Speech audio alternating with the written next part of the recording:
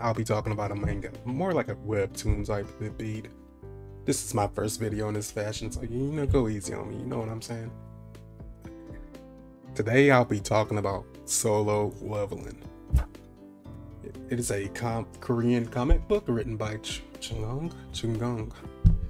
The premise is a guy's at level 0, and he's pretty bad at his job, like terrible even, I would say. But one day,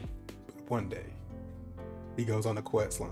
It's like it starts off normal, but then it gets like very complicated. Then boom, he ends up dead. But a system determines he is worthy of receiving it. Then all of a sudden, he can like level up manually if it makes any sense. I'm gonna keep it coy, very coy. Hey, let me see if I can get a little bit to show for it. It's like all colored and stuff. Oh gosh, wait, let me get a good page. Wait, it also like inspires this like